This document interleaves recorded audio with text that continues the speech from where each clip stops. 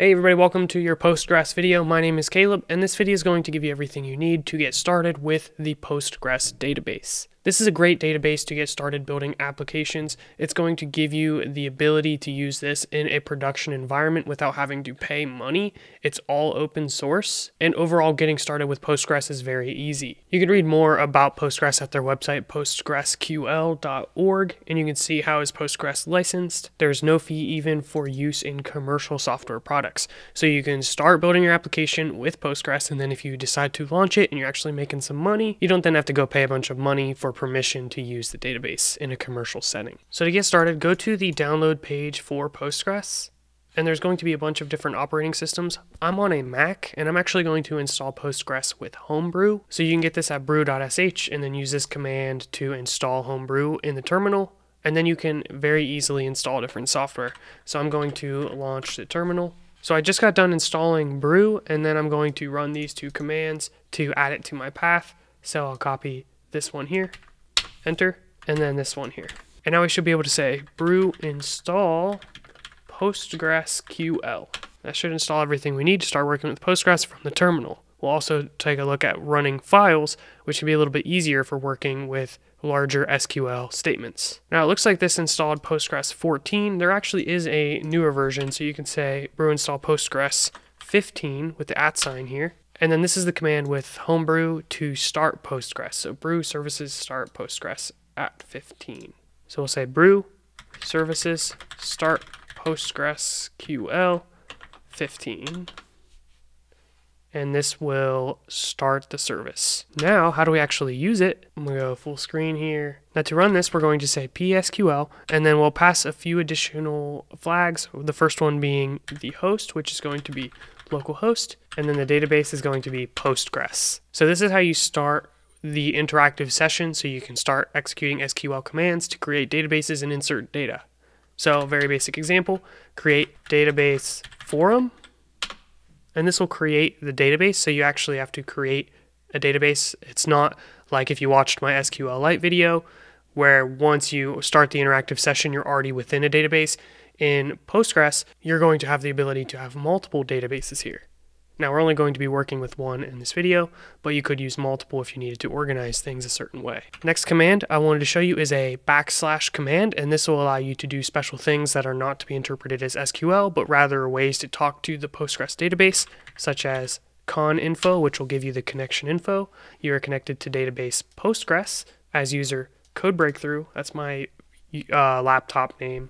On host localhost, and then at port 5432. So if you wanted to connect to this from a graphical user interface, then you could use all of this information to fill that in. So a popular GUI example would be pgadmin. We're not going to cover that in this video, but you could definitely give that a shot. Now, how do you issue a clear command? I like to know that just because as I make these videos, I don't like there to be like tons of junk. You just use a !! clear. Whatever command you put here will be interpreted as a terminal command. So that will clear the screen. Alternatively, you could say ls. Now, if you're on Windows, it might be slightly different, but you would just use cls to clear the screen. All right, cool. So let's go back to a clear screen and learn some of the basics. Let's go through an example of creating a table. We'll do this from within the terminal, and then we'll go to a file, which will show you how much easier it is to work within a file. But just to get some experience here, we will say create table, and by convention any keywords are uppercase with the exception of data types, and then any identifiers are lowercase. So create table users, and you'll open a parentheses and we'll identify what columns we want in here. So an example would be user ID, which will be of type int, and the way you create a primary key in Postgres is you say generated always as identity primary key. Pretty verbose, but you'll get used to it and you'll be able to type that in no time. Next up, we will have any columns, so we'll go down to the next line. We can say username, and we can make this of type varchar, and then give a limit of say 50 characters. And you can say not null to make it required, and then unique to say that nobody can share usernames. Yours has to be unique, comma, and then let's create another column for email, which will say varchar 255. Not null, unique. Then we won't put a comma here. Go down to the next line, close the parentheses, and then a semicolon. This will say create table, and that means it's successful. and you can say \dt to see the relations or tables that exist. And you can see there's one of type table, and it's called users. Now here I am from within Visual Studio Code, my editor of choice. And what we can do is we can create a new text file, and we'll save this, just whatever you want to call it, db.sql. Save, and we can take that command. So I'm going to take all this, copy it. Now I might need to change it just a little bit. Actually, what I could do is just use the up arrow, and it will have it without all those prompts on the left. And paste this. So I'm going to show you how you can run a file now. So we'll open a new terminal here so we can just do it all within. And we will start a session here to interact with our database. So we'll say PSQL -h for host, localhost, -d for database, and that was called Postgres. And this should start our session. And then we can say \i, and then the name of the file, which is in the same directory, db.sql. And it looks like I just didn't complete the command, so it should look like this here. So we can just run it again. And it says relation users already exists. So this is the response we expected since we already created that table. Now you could say if not exists, and that will work as well, and it just says skipping create table. Now I want to talk about altering a database. I'm just going to comment this out so we don't have this response every time we run it. And then what we'll do is we'll say alter table, which is how we can change the structure of a table. The name, so alter table users, and we can say add column. We could call this name, and this could be varchar 30 not null, but I won't make it unique. End it in a semicolon, and then run, and it says alter table, which means it should be successful. And you should be able to say \d and then the name of the table, in this case users, to see the details, and you can see we now have name with that type. So we've talked about how to create tables and alter them. Now let's talk about how we can delete them, which we actually use the drop command. So we could say drop table users. This is generally pretty dangerous, so don't run this unless you're 100% sure you're right. We'll run, and we get drop table. So now we should not see that table. So when we say \d users, did not find any relation named users. So that's how you delete tables. I'm going to actually recreate it though, so I'm going to uncomment this briefly and run this file again, and then comment that back out. So that's kind of an overview of data definition language, which talks about how we define our data structure. Now I want to talk about data manipulation language, which talks about how we insert data, get that data back out, update the data, and delete data. So to begin, we can retrieve data with select everything from users. This is a pretty simple command that will retrieve all the columns, which is currently empty, so we get 0 rows. So now we need to learn how to insert data, but we'll continue to use this to see it. So I'll push that down. We'll say insert into users, and then inside of parentheses here, you're going to put what columns you want to insert into. So the ID is going to be automatic, and then anything with the default value is optional, and anything that is not null or optional, you do not have to put here. So let's just put the bare minimum here, which is going to be the username and the email. Our current table does not have this here, the name. So let me actually run that real quick. I'll comment this out. So that way we can just have the full table. So if we take a look at the table, we have username, email, and name. All right, so far so good. I'm going to comment that back out. And now we will insert into this table. And we're going to insert into the username and email. And then we'll say values, and then put what we want to put in. I'll often put this down on the next line, but you can do it all on a single line. So I'll usually do it like this. And then we'll say something like username is calcur, email is calcur@email.com.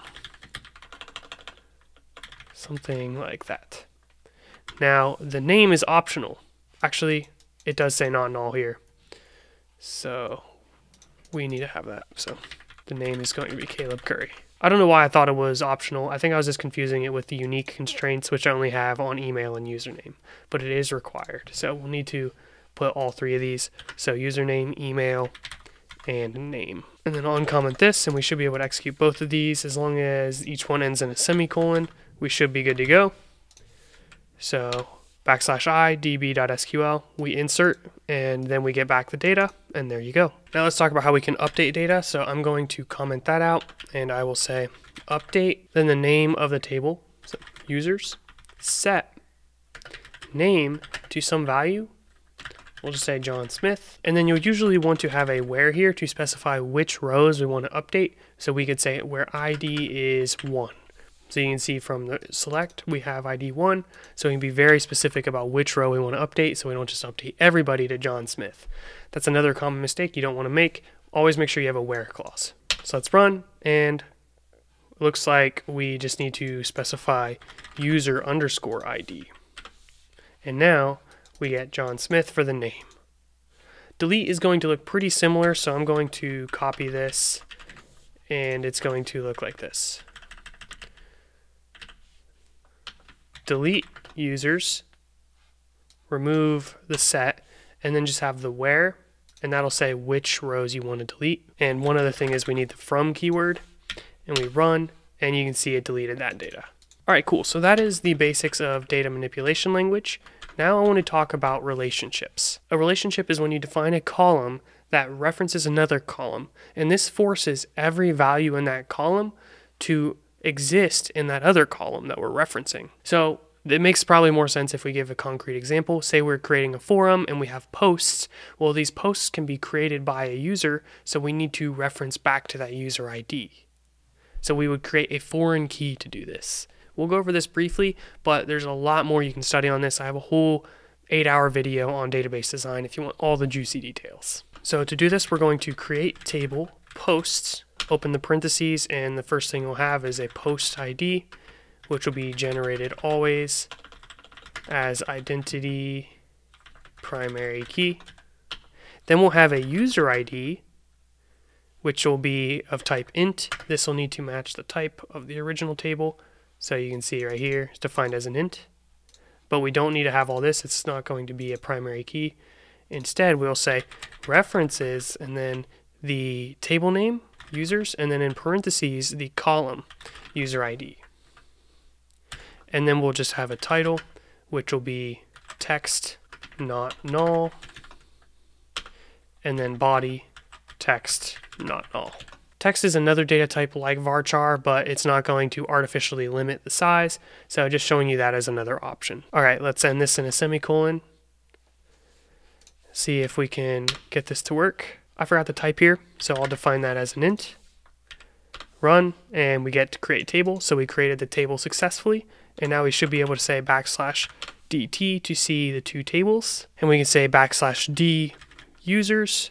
That should look exactly the same. It does add a referenced by, showing that this is being referenced by another table, but the table structure for the user stays the same. The parent table doesn't need to understand that it's being referenced. The foreign key, which is defined in the child table, which you can see with \d posts, is right here. This foreign key constraint is going to reference the users table. You don't have to create an ID column or anything like that in the parent table, the one that's being referenced. Now, in order to create a post, we must first have a user, because we need to reference a user when we create a post. So let's go up here and reinsert this user that we deleted.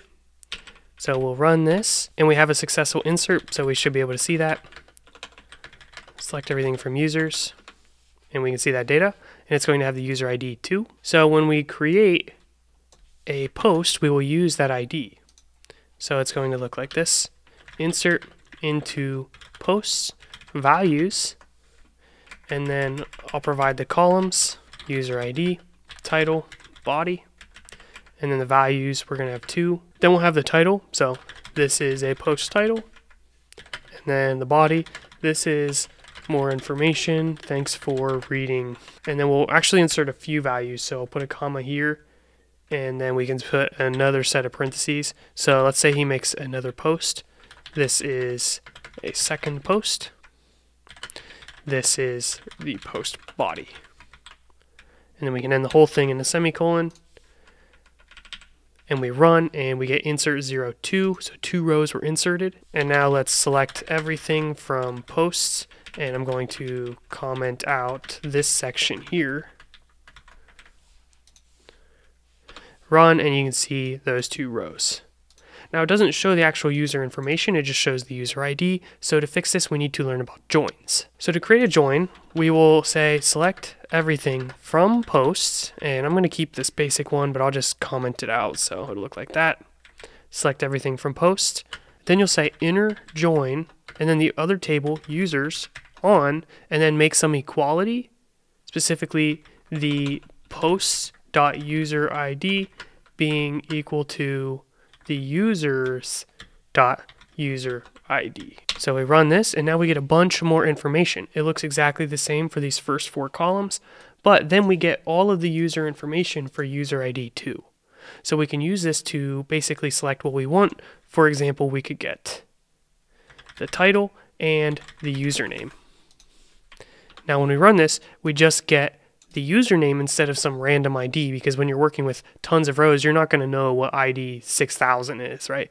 So this will allow us to replace that with the username. And because this is complicated, you might see this split up across multiple lines, something like this. And then you could also make this into a view. That way you can access it very easily. So to do that, you could say create view, post info, and then you say as, and then I'll just indent these 3 lines. Then down here, you can just say select everything from post info, almost as if it's another table. It's like a virtual table, a view into the data where you specify what you want that data to look like. So that way you don't have to craft this join every single time. You just have to create it once in the view, and then after that you can no longer create the view and just use it. It's almost like another table. So anytime we want to get the title and username, we can just select everything from post info. If we happen to create another post, let me just try this with another example. I don't think these are unique, so I could just probably run this as is. You can see now we have 4 posts. So the view will update with new data, but the structure, the way the view looks, stays the same. Whoa, what is that on my screen? Do you guys see that? So that is the basics of Postgres. My goal is to get you started as quickly as possible and give you that foundation, not to teach you everything you need to know. Now you should at least be proficient creating basic tables and joins, and you've only probably spent 20-30 minutes learning this material. So hopefully this gave you what you needed, and stay tuned for upcoming videos. If you want a follow-up video on how to work with Postgres from code, then definitely let me know in the comments section. Or if there are certain things you want to learn more about, let me know. I'll look into making videos on those topics. Thank you, and I'll see you in the next one. Peace out.